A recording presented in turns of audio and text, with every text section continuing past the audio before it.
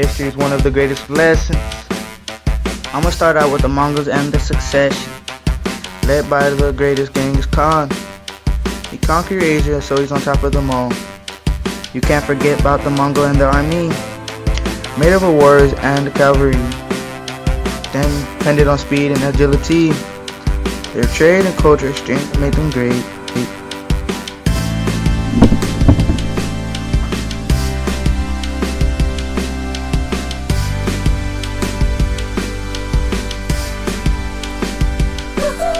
Peasants don't have a say. King know how to play.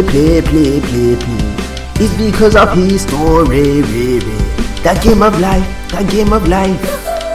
Now it's time to switch over to medieval society, a world where kings on top of everything. Next thing up is the nobles. Nobles over knights and knights above the peasants. Feudalism was the system. Land was hereditary in exchange for service, because knights had a code of chivalry. The Pope and Church had authority. They gained existence that created morals. They also were involved in power struggles. They had authority over land and ruled over all with superiority.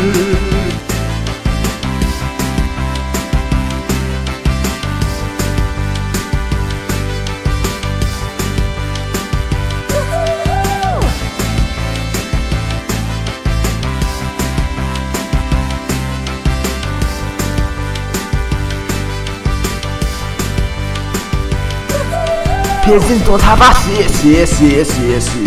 King know how to play. That's because of history, that game of life.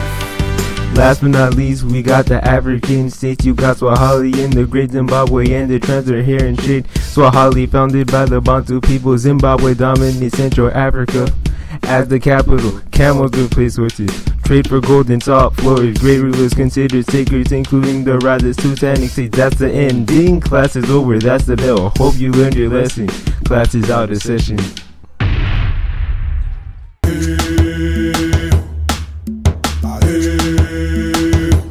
I stay up too late. I got nothing on my brain. That's what people say. That's what people say. I go out too many dates, but I can make them stay. At least that's what people say.